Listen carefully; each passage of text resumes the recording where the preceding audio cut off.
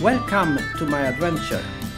We start where we ended the last episode. Jag springer men Henke brukar göra det själv, så han kan väl fixa det.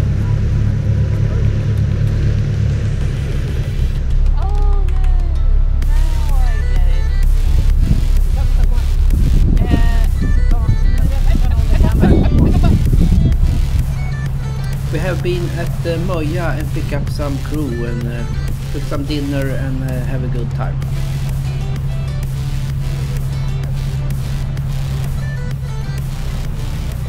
Did you see the guy who went to the ground?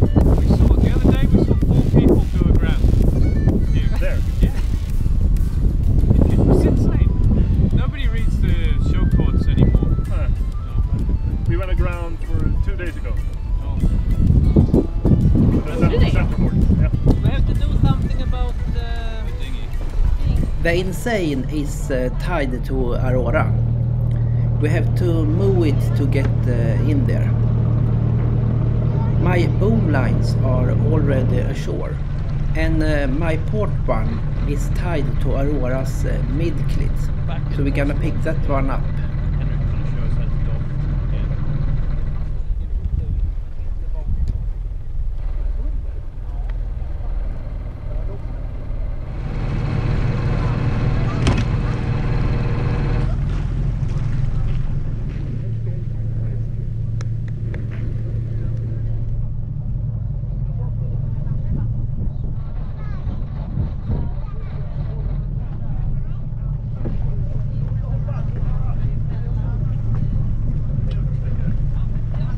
First moving the Insane. Ja, jag tänkte, fick jag inte en liten fram, det måste jag ta den största. Then we move a little closer so we can get the bow line. Boats steer with the rear, so you can't just steer away from it. Then your rear end wanna smash into it. I have turned the steering wheel full at right, and the right engine in reverse and the port engine in forward. To prevent the bow to go into the sailboat, I use the bow thruster to push it away at left.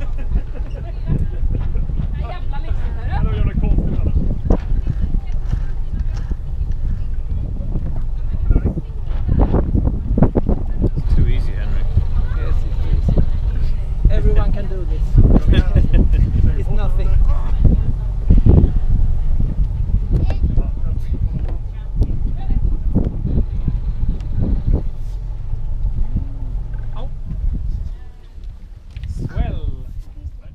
And it's not nice to fall down on a pine cone.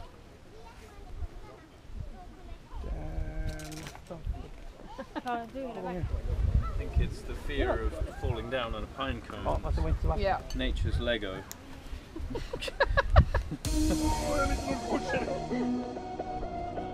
Kan vi backa? Nej, vad jobbigt!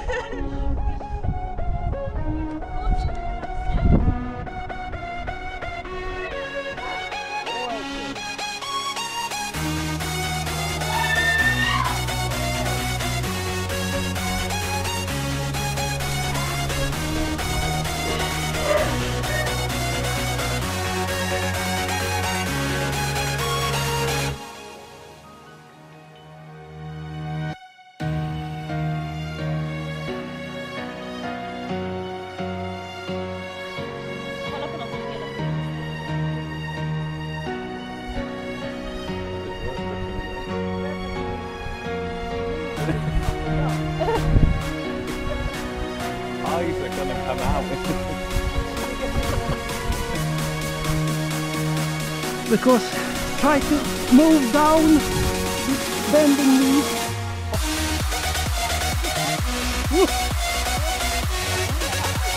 Tillbaka nästan. Halva tillbaka.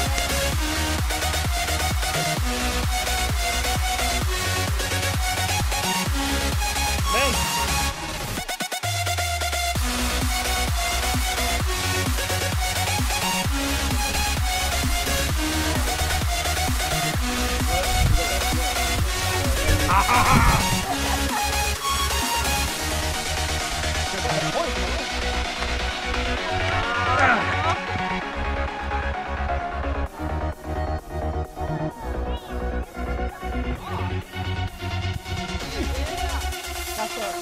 Jag rekommenderar att ta av tröjan för man blir sjukt svettig på en gång.